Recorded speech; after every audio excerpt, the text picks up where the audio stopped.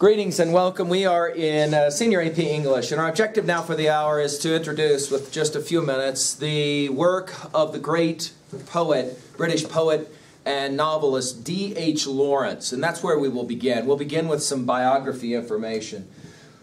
I wish we had more time. We could talk about this really influential writer, but we just don't. So we'll go right to the story that we're studying, Rocking Horse Winter, in a second. What makes Lawrence so important? Well, Lawrence, like most of the writers we've been talking about, heavily influenced by the work of Freud. Heavily influenced by the work of Freud. Very interested in the psychological landscape of his characters. Interested in what it means to live the psychic life. And so much of his poetry, and certainly his fiction, is really an attempt to try to capture, understand better what's going on in the mind of his characters. The angst, the anxieties, as Freud had much to say about anxiety, the dread that Freud and other important philosophers like Nietzsche had written about. All of that will find its way. But Lawrence seems as well to have, even more than Joyce, a desire to be controversial, to kind of shock his readers. He will write Lady Chatterley's Lover and publish it. It's the first popularized piece of literature that we constitute as pornography. It is an X-rated read, and yet it sells like crazy, because it's constituted as literature. But he's pretty controversial in the novels that he writes. We used to do a short story, I mean, this kind of tells you how times have changed. We used to do a short story by his called Tickets, Please. A story about a guy who works with a whole bunch of young girls, and they take tickets on the double-decker buses. And he's kind of a player, and he likes to have conquests, sexual conquests. And so he begins a process of trying to sleep with all these different girls, and somehow they all kind of find out. And so a new girl arrives, and they know that he's going to go after them, and so they convince the new girl to kind of help them get their revenge. And their revenge is to lure him into the woods alone in expectation of another sexual conquest with this new girl. And all the women from who take the tickets, you can see the story, Tickets Please, they're all there waiting behind trees so that when he shows up, they beat this guy to within an inch of his life. And Lawrence will be very graphic in his portrayal of what is it? Maybe you know, payback, as you know what they say. So anyway, that's the story. We used to have that one in our anthologies, not anymore. That one got pulled, and instead we do this somewhat less controversial, although I'm going to argue this is an extremely controversial story. Let's talk about it. Rocking Horse Winter. Now, there are many who argue you can't really do a D.H. Lawrence text without talking about sex. He's very much consumed with sex. Of course, he will be influenced by Freud. And yet this story has, I think, a whole lot more to it than simply the sexual allusions of any number of topics. If you want to kind of, I guess, shock yourself, and it will be somewhat shocking, you can do research on this story and be stunned at the interpretations that are sexual in nature in relationship to this story. I'll let you do that on your own time. Let's talk through the story itself.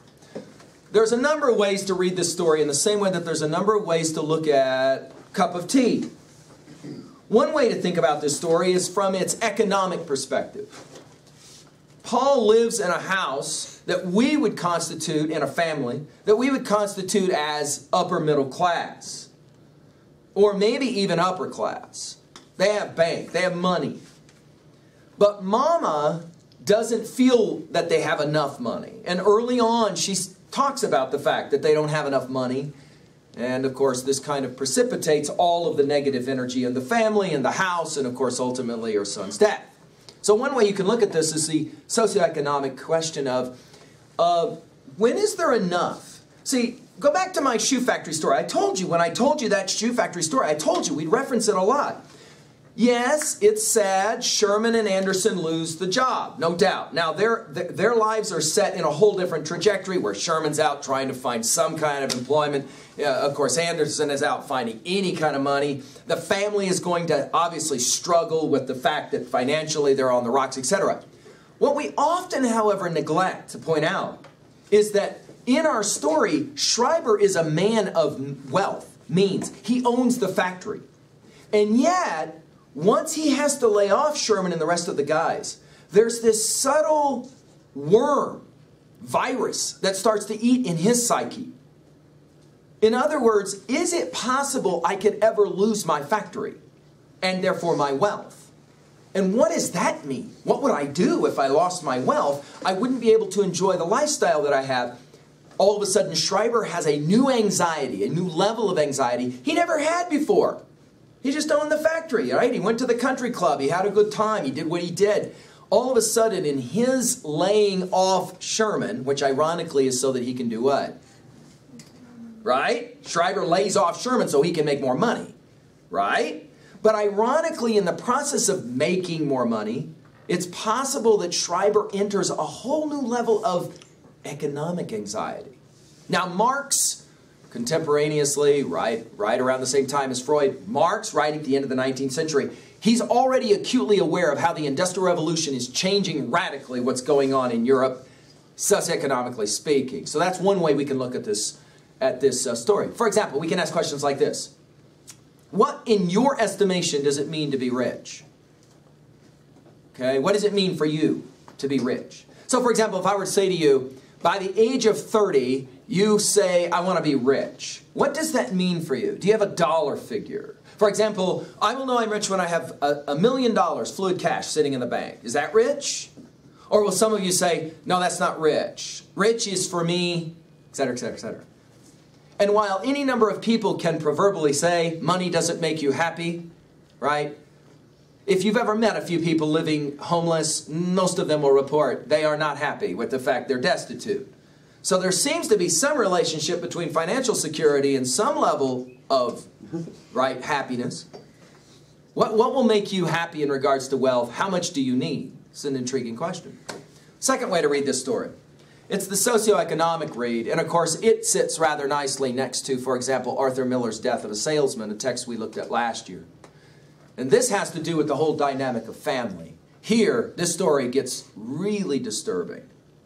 Because this story seems to suggest, Lawrence, by extrapolation, the author, seems to suggest that parents do things and say things that damage their children, but they don't realize it. Mom doesn't realize how much she's damaging Paul when she says, your dad is an unlucky loser and we don't have money and that's why. She's frustrated. She wishes that the family had more money. She's talking to a little boy. It never occurs to her that Paul will, to use a Freudian phrase, internalize that need. And in the process of internalization, he's going to do what he can do to try to appropriate the necessary funding. Another way to say this is, there's a good chance sooner or later you're going to end up a parent. The statistics seem to suggest it. Question, is it inevitable that you're going to end up damaging your child without realizing it? Without realizing it. You're going to wound your child or children, but you don't know it at the time. You're not going to know it for maybe a long time. In other words, the stuff you say and the stuff you do roots in children's minds. Now we're back to Plato, aren't we? For a long, long time. And then manifests itself in maybe really disturbing ways. Let's look at it from the other perspective. And for some seniors, this is far more disturbing. This story says children are wounded by their parents and they do not know. Children, kids, they do not know. They have no clue. Because for kids, the only environment they know is the environment they're raised in. And granted, by your senior year, you have a little bit of a light picture on the idea that other kids have been raised differently from me, right? I mean, they have a different familial experience from me. But most young people are unaware of the ways that they're wounded by their upbringing and their children and their parents. What their parents have done, what their parents have said. They don't know until, and now this is the disturbing point, it's too late. Paul is ruined. He dies at the end of the story. Right? He dies at the end of the story. He's got no idea. Of course, he's a very young boy. Adult readers, as you are, of this story will see through the fact Paul doesn't know that he's killing himself to try to appropriate some money for his mother so she will be happy. He doesn't know that. He can't verbalize that. He just recognizes she's unhappy. She wants money. He discovers that when he rides his rocking horse, the names of horses come to mind that are the next winners. And he can bet on those winners and he can make money. Malabar is the last one, the biggest race of them all. He will come to the name Malabar, but in the process of doing that, he's destroyed. His health is ruined, and he dies. As adult readers of the novel or the short story, we recognize, however, that Paul was wounded by his mother. He didn't know he was wounded by his mother. He thought what he was doing was the right thing to do. He had no idea it was the wrong thing to do. Why? Because he loved his mom. He wanted to help her. To what degree, 3B question, is it possible to answer this question? To what degree now, at the age of 18, 19, soon to be 20, 2 decades is all you've been alive. To what degree are you already aware of the ways you've been wounded by your upbringing? See, Plato will say that's a huge question to ask. You have to ask that question. Remember, you wrote a paper on this topic. If you can't answer that question, you've got no ability to think critically of raising your own children. So you got to ask the question. Is it possible to answer it, though? See, that's this question of the story. Can you ever really know how you've been wounded by your upbringing until it's too late? When, for example, patterns of behavior begin to manifest themselves. Of course, the blame game will come to mind, and 1147 in the writing assessment that you're going to do, obviously, is playing that game. Who is to blame when kids end up jacked? We're back to Plato again, aren't we? I told you, we end our semester where we began our year, with Plato, asking, who is to blame? Do you blame the mom for saying, we need more money, we ain't got enough money? Even though they've got, obviously, money, they just don't have as much as maybe the person down the road. Type thing. Do you blame society? A society that has somehow convinced these people that the only success are the people who have lots of wealth? Do you blame the kid for being unable to see beyond his mother's problems? Who do you blame? And what could have been done differently? Is it a socioeconomic issue? Or is it something else? And are all issues in the end reduced to socioeconomics? Are all issues in the end reduced to money? Socioeconomics? What do you think? Somebody want to weigh in on that one? In the end, is it all about money? Having it, not having it? Having resources, not having resources? Like I told you, a student of mine once said, I never ever knew there was something wrong with me until I showed up at 6th grade and somebody made fun of the shirt I was wearing. For the first time, I realized, oh, I thought it was cool that I got to wear my sister's hand-me-downs. I didn't realize it was a badge of insult. They made fun of me in 6th grade, and from that point on, I was darn determined I was never ever going to live in poverty. And I've kind of made all my choices from that perspective, because I was raised in poverty, she said. Interesting. Notice in that situation, it's not so much what a parent did to her. It's just that it was how she was raised within an environment of poverty.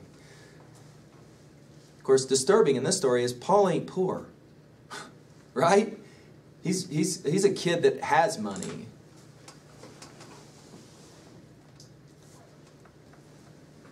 So, what do you want to say about this story? Weigh in on it. Somebody have a comment, an observation.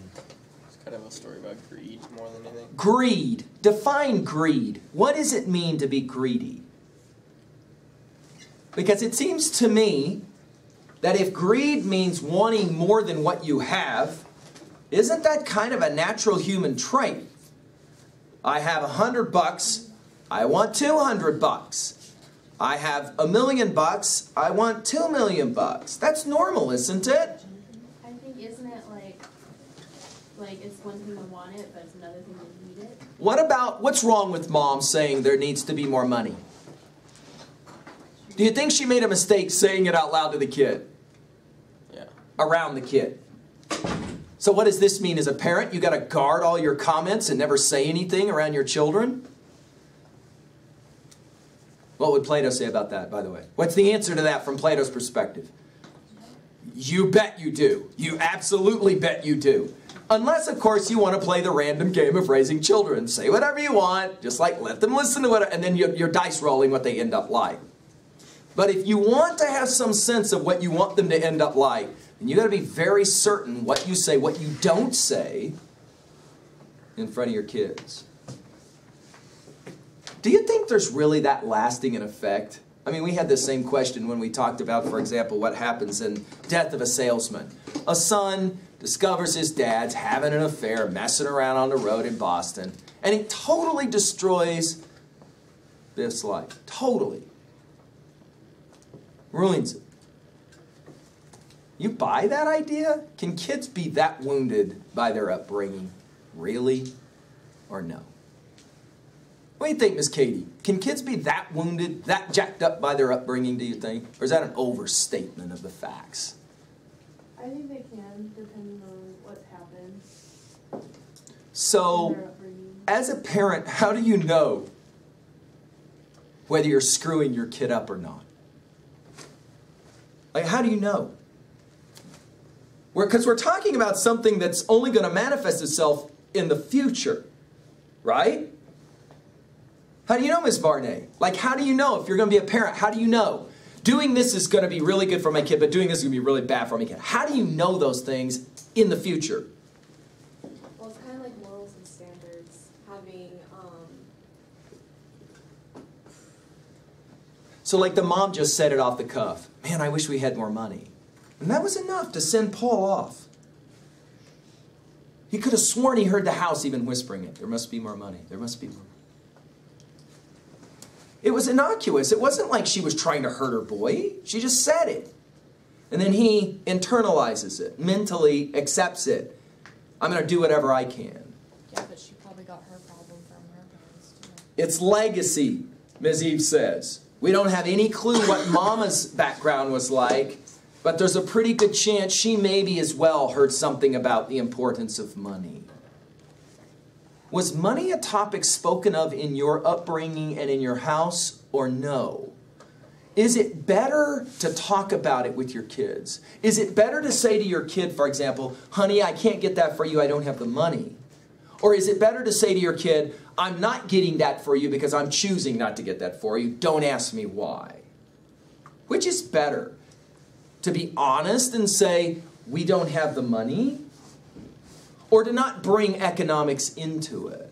What do you think is the better way?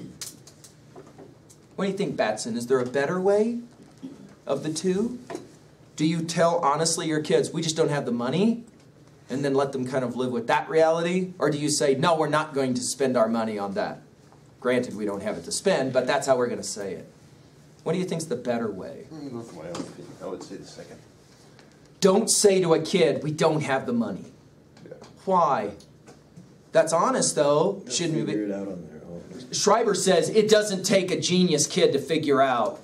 At what point do you think that happens? Is it when you started spending the night at some other kid's house? You're like, whoa, they like have all this crap I never even knew existed. Is that? Or how do they figure it out? How do kids figure it out? Yeah, whenever they enter society, I guess you could say. Because it seems like kindergartners don't care much about that, do they? They don't seem to know, unless, they've really been kind of told about it. They don't know. Right? Kids are just kids. They're just kind of dumb kids. Some of you are about to walk right into this for the very first time, because you've actually been raised without any sense of socioeconomics culture, class. And you're about to arrive, for example, at universities, where all of a sudden you're going to meet people who have tremendous wealth. And they actually will define their social negotiations around that. You're a part of the group if you have the money. You're not if you don't. And some of you will be stunned by that. Like, really? You got to be kidding me.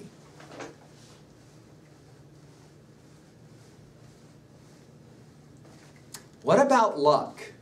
Let's go to another topic. This story is ripe for conversations. She says, Mom says, we're just unlucky. That's the reason why we ain't got no cash. We're unlucky. The little boy internalizes that idea as, I want to be lucky, I want to be lucky. Do you believe in luck? That some people are born with, you know, special things happen in their life because they are lucky. I remember once a student said, I do not believe in luck, I think it's a complete hoax. And I said, so you'd be the same person if you'd been born under a bridge in Detroit. That's what you're telling me, to a crack mama. Because lest I'm mistaken, you weren't, and somebody else was. Question, does that make you luckier than them? If you answer no to that, you just haven't seen the world yet. You clearly haven't spent any time with a little child who's a heroin addict at birth. You didn't do anything to not be born under a bridge in Detroit to a crack mama. You didn't do a thing. It just worked out that way. Is that luck? And what about unluck? Do you believe in it?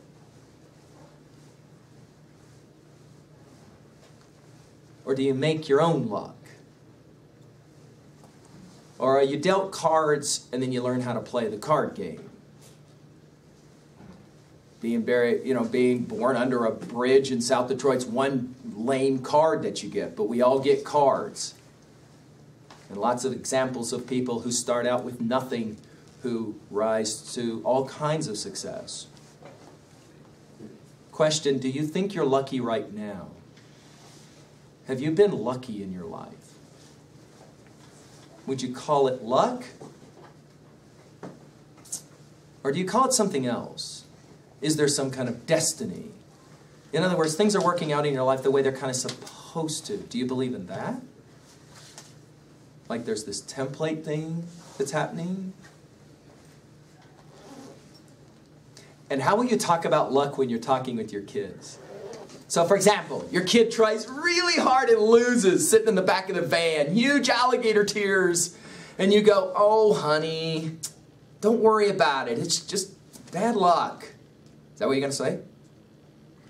What will you say when your daughter looks at you through those tears? You're going to say, just bad luck. Are you going to say, the other person was just better than you? It's called life. Grow up. Welcome to the world. What are you going to say? How are you going to explain it? And what about things that are way, way beyond your control? Right? I mean, is it bad luck, for example, if this afternoon you go home and everything you own has been torched in a fire? That will happen to some people, right, in America today, won't it? Right? I mean, you show up, your whole house, everything you know is gone. It's all burned up. Is that unlucky? I mean, you didn't do anything. It was just, it happened. How do you define it? Do you define it as luck? And how do you talk about it with kids? Is it a good thing to talk about luck with kids, or is that a bad idea?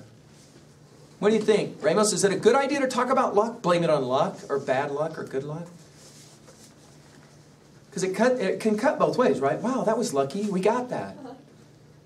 You know? Well, I think that when you have luck, you always have unluck too, because there's always that. There's two sides to that coin. Telling a kid, wow, we got really lucky, is code language for, and someday we won't. We might not be so lucky.